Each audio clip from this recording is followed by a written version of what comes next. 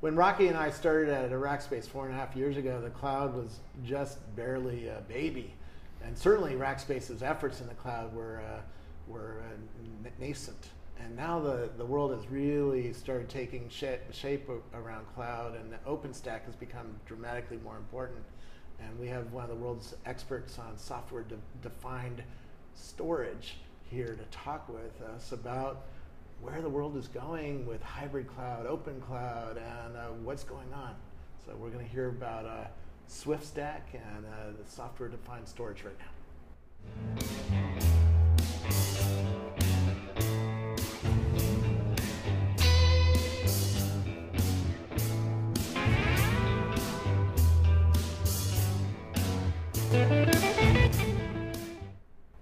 And who are you? Hi, Robert. Hey, I'm Joe Arnold, and I'm the CEO of SwiftStack. And my background has been in building web infrastructure. And so I was one of the folks building out infrastructure on Amazon Web Services, platform services on top of the cloud environment. And so I've just had the opportunity as a programmer, as a team builder, as an open source developer to help build out cloud infrastructure. Yeah, well, I need to have a college level course in the next 20 minutes on what's happening with the cloud, because a lot's been happening. I mean, we say we're the open cloud company, and we talk about hybrid clouds. Yep. A lot has changed in cloud since I joined Rackspace, and I'm falling behind. I mean, tell me, first of all, you're really an important player. Your company is in the OpenStack world, and you don't work for Rackspace. OpenStack is an open source foundation, right? Yeah, and what we do is we take OpenStack Swift, which is it's a cloud storage platform, and it was originally developed at Rackspace actually, and it was one of the original projects as part of the OpenStack project, and it was open sourced. And gosh, I had the opportunity to work with it in the early days and do some early initial deployments of it, and realized, hey, there's an opportunity here to build out private cloud storage systems that make it easy to get up and running. Because, storage is so important when you're building applications, right? You have the Google Glass on, right? Yeah. But there's no C drive on that thing. Well, there's 16 gigs of okay, RAM. It's in there somehow, but when you click a photo, it's going somewhere. And of course, that's Google's cloud in this case. But all sorts of other people are building out other applications, and that data needs to go somewhere. Yeah. And it's not going to our devices. It's not being stored on our laptops as much anymore, right? It's going into these data centers. And so the problem that Swift solves is that it's a great place for these people who are building these applications to store that data. Yeah. And with Swift, what you can do is you can go to places like Rackspace and you can consume it in its public form, right? Or you can come to companies such as our SwiftStack, or you can roll it yourself because it's an open source project, and get your own storage cloud up and running in your own data center. In your own data center? In your own data center. So you're not paying Rackspace, you're not paying... We actually have customers who do the managed service side of things, yeah. And so that allows them to own the infrastructure that they need and have other people come manage the physical infrastructure, but shape it the way they need. People who've been in cloud for a while, like you understand what we mean by cloud, but newbies are like, well, is it really cloud if it's running in our own data center or on your laptop? Or you told me you got OpenStack running on a Raspberry Pi. Yeah, no, yeah, it's open source software, so it kind of starts sprouting up in all sorts of places that you never expect it to be. And look, you have, when it comes to storing data and storing data in the cloud, you have to put a lot of trust in where you're putting that data. And I think for the developer audience that's out there, if you're putting data in a form that is fundamentally on an open platform, right, with something that's backed by OpenStack, OpenStack Swift for that data storage, knowing that you can move your application around, or if push comes to shove and you need, for whatever reason, build out your own storage cloud, then you have there's a path to do that.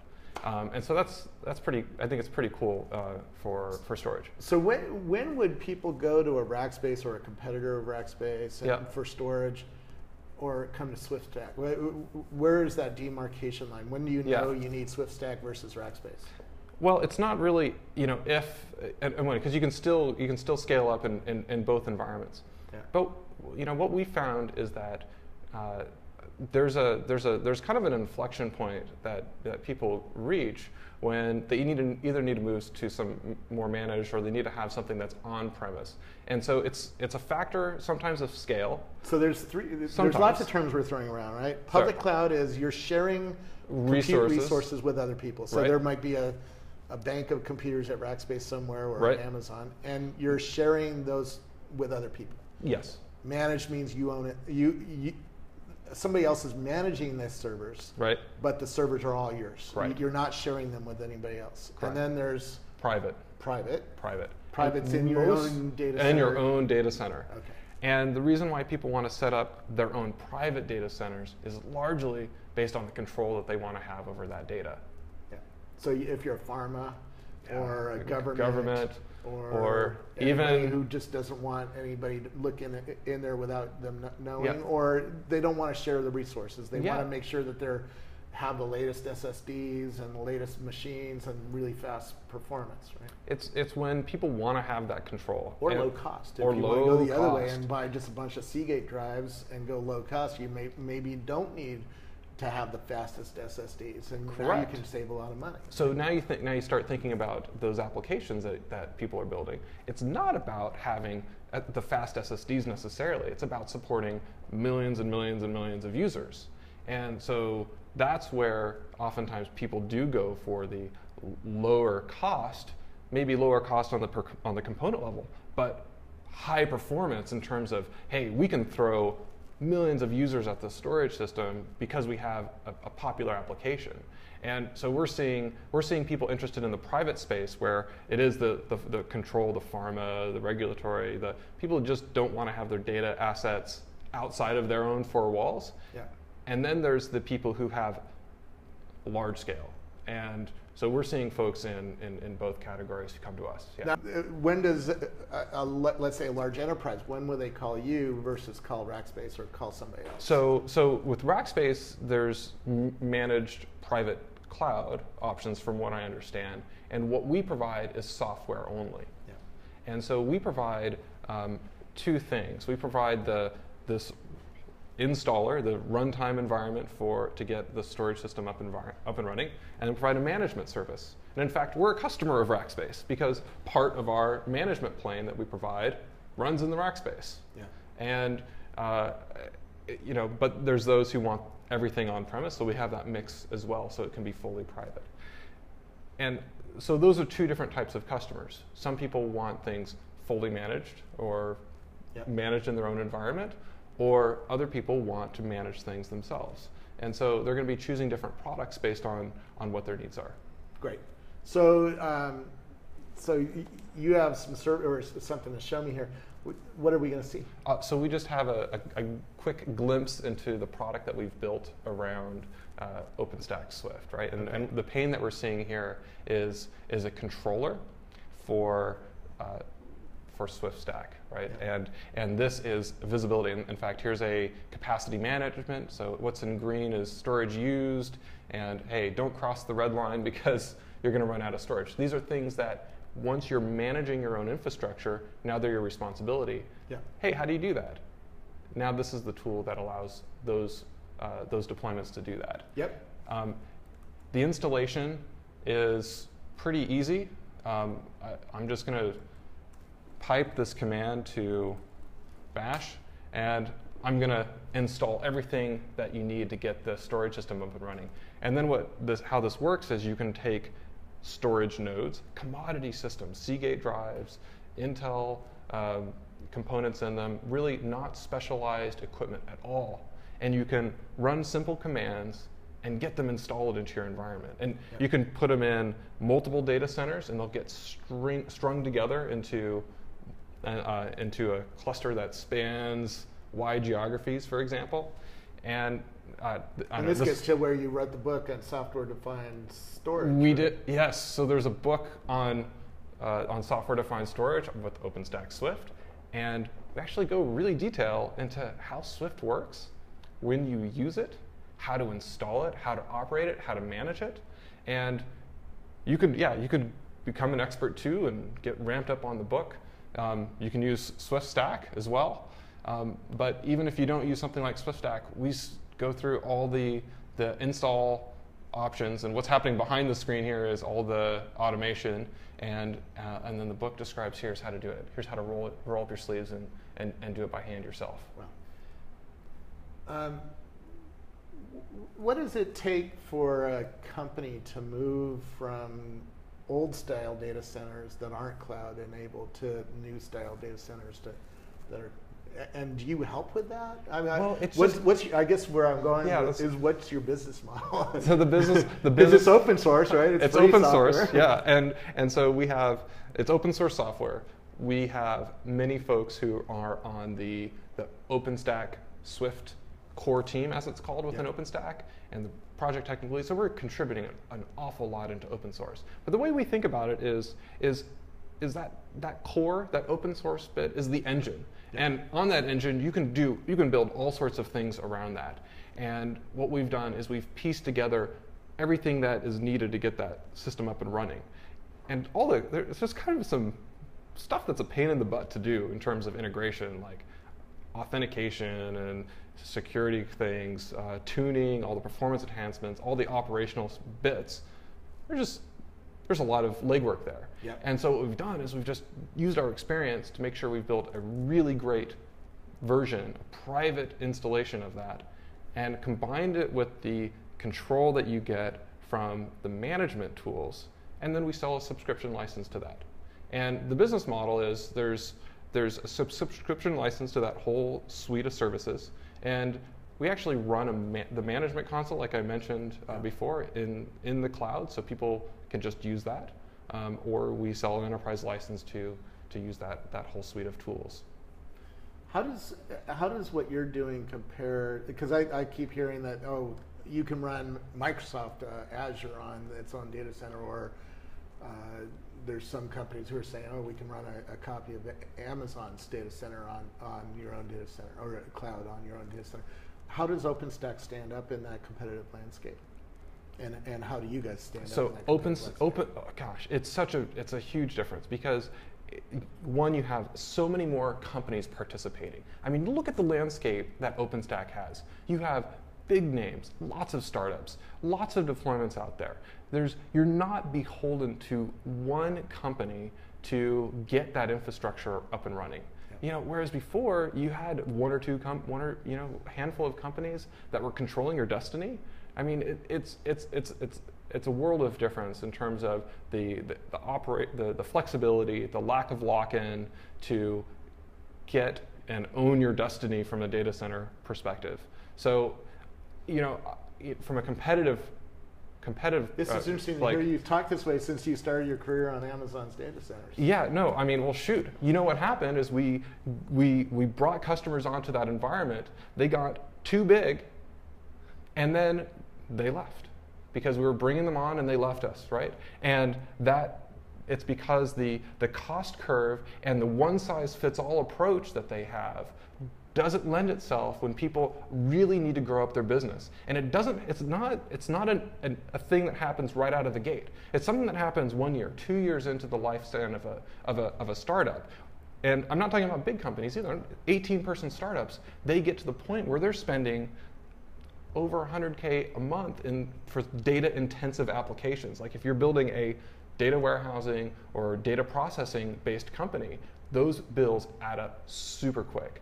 So if you get caught in that environment, suddenly you have this giant hurdle to leap over in order to get out of that environment. So if you're going to start in the cloud, start with something that is open, it's designed to be open from the beginning. So whatever transition you need to make, it's an easier transition. I mean, that would just be my word of caution. That's just what we what we preach say. at Rackspace, Yeah. so I like what you're saying, but it's surprising that you're a guy who built his career on Amazon. Well, no, but I mean, I mean, it was from there to, you know, when OpenStack announcement, and it was, this is the future. This is how data center infrastructure needs to be built going forward. And it's just increasingly because of the popularity of the applications that are coming out, and data centers are getting bigger. Yeah. Data footprints are becoming bigger. Compute clouds are getting bigger because those applications are going from the enterprise context to a cloud-based context. So I mean, we kind of think like when we think about these apps, we kind of instantly consumer apps, yeah. you know, photo sharing, that sort of thing. But no, well, actually, what's happening is you're starting to see more and more enterprises setting themselves up, and they have 0 server closets. Yeah. They're using Box, yep. right? They're using applications they're using Salesforce and other online ERP and expense reporting and Workday, and suddenly they don't have any enterprise storage footprint anymore. All those applications are being sent to the cloud. And so as a result, you have this whole generation of enterprise applications that are emerging that need to be in a data center somewhere. And now they're making choices. Okay, are we going to run our own infrastructure? Are we going to go to the cloud? Are we going to run a combination of those two things? Yeah. And the pattern that we see emerging often is that people will have feet in both worlds. Yeah. Where the databases, the storage systems, those are really tuned up to house the application needs. Yeah. Because data is so hard to move around. Yeah. You can't burst out compute, and so they use the compute clouds for, hey, we got a ton of users. We're on Oprah today, or sorry, Oprah's not at broadcast anymore. Well, she is, actually. Is she? Okay. Yeah. And she has her own channel. She has her own channel. Okay. So you burst out for some of the workloads that you need, yeah. But then from a data storage perspective, you just can't move that stuff around. So they like to keep that in-house. So that's how we're seeing the hybridization happen. Now, Swift is only, what, 1/5 of what OpenStack is, right? OpenStack's other things other than storage, right? Hey, Swift is everything in OpenStack to me. No, but yeah, so OpenStack is a project, Swift is a project within OpenStack. Right. Yeah. And so do you think your company is just going to focus on that forever, or do you think you're going to chew in on the other pieces of yeah, great question. OpenStack? And what's interesting is our customers, some are using OpenStack, some are not using some are using bare metal. They're just trying to solve a data problem, and it's a really great tool for them to solve that data problem. And OpenStack is an ecosystem that we're a part of. We're very compatible with that ecosystem, but it's by no means everything that we see. And so we see a very mixed environment actually for our customers at deployment. So some are using VMware and Citrix and bare metal and OpenStack. I mean, and even CAs and Amazon and CA and like CA. I mean, it's all across the board. And what we're solving for them is here's a storage product for them to use. So kind of the range of folks that we're working with are other service providers who are trying to build their own storage services. Yeah. People doing like a media archiving where, hey, that stuff can't go on tape anymore. I got to send it out. I got to transcode it. I got to put ads around it. So object storage is awesome for that. And then people building out the applications. Red Bull, for instance, has the whole media. It has 500 people doing what me and Rocky do, right? Yeah. And that media has to be stored somewhere. Exactly. So broadcasting is huge. Tell me about the company. Yeah. We've been talking about OpenStack and the technology, but what's the company that you're building? How many people are? Yeah. So the company, we're 18 people right now. Yeah. We have, I don't know. It was such a cool core group that we originally pulled together. So some of the original folks building OpenStack Swift are on the team. Folks I've spent a long time building out infrastructure management tools with, and so we got our start about 2 years ago, and we've just been building the product, adding on customers. Yeah.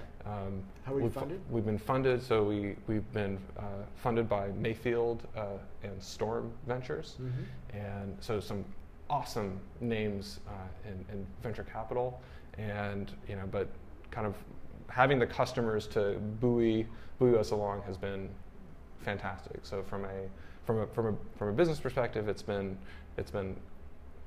really great to be a part of. So I'm writing a book called Age of Context, which is about sensors and wearable computers and what that all means. And we just saw a mobile app just before you that's taking full advantage of this new age. What do you see happening in the next 18 months with not just your business, but maybe the industry overall, and what are the trends that people should pay attention to? Yeah, I think so. From the lens that we watch it really is about data consumption. We're down here at the infrastructure layer, right? All sorts of things are happening above us, and we're there to support that.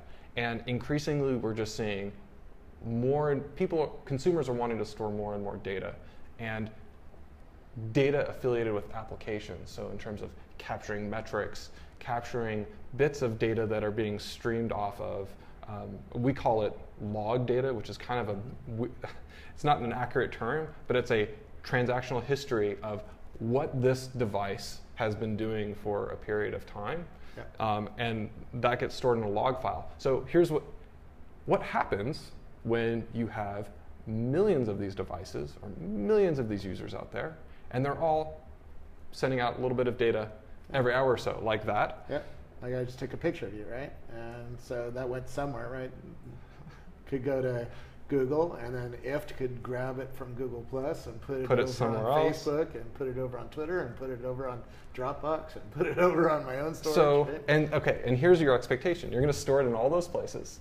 You're going to want it to be available instantly, whenever you want, and never get deleted. Okay, those are some, you have a combination of the metadata around that, you have the actual content storage related around that. The systems that we're building today are way different than what we were building 4 or 5 years ago, completely different. And the infrastructure needs to support that are changing. And it's not changing because people want to, it's changing because they have to. Yeah. Because the consumer expectation, both in the enterprise and in consumer side, has just completely done a flip. Yeah, we talked to Tapingo yesterday, who's letting college students wake up, walk out their front door, and order a coffee, and the coffee's ready when they get to their coffee shop, and then they can order a breakfast, and it's waiting as well. Cool. It's pretty crazy. We expect this new world to arrive, particularly with when you get Google Glass. Right? Correct.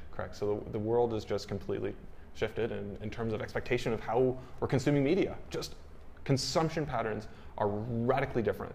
I finally unplugged my Comcast, right? And now I'm looking forward to pay, Roku and Amazon. The money just kind of spreads around. But now I'm going to expect that content across all of these different channels, and I'm going to get more specific in my content that I'm going to. You might go back on Comcast, because Comcast is hosted on OpenStack as well. My new Comcast box. Well, I have to pay Comcast for internet, so it all kind of comes around. Well, my new Comcast box, everything's stored on the cloud, right? So you're talking to OpenStack Swift store, and when you're watching that movie, it's coming through Swift as well. We got to wrap this up. I could talk to you all day long, because the center of what our modern world is, right? Everything runs on top of these cloud infrastructures, and it's really interesting meeting somebody like you who knows what they're talking about and builds it every day. Where do we learn more about it? So we have a website, and we have some resources there, both on our product and also on the open source technology. So if you really want to roll up your sleeves and get down and dirty into the nuts and bolts of everything, that's great. There's resources there for you. It's at SwiftStack.com. If you'd like to if your viewers might be interested in a copy of the book, it's at SwiftStack.com/book, and they can request a copy there. Very good. That's what we have. Well, thank you so much. Thanks for the opportunity. Coming out. It's really awesome, and thanks for what you're doing for the OpenStack world. We're taking advantage of it too. Thanks, Robert.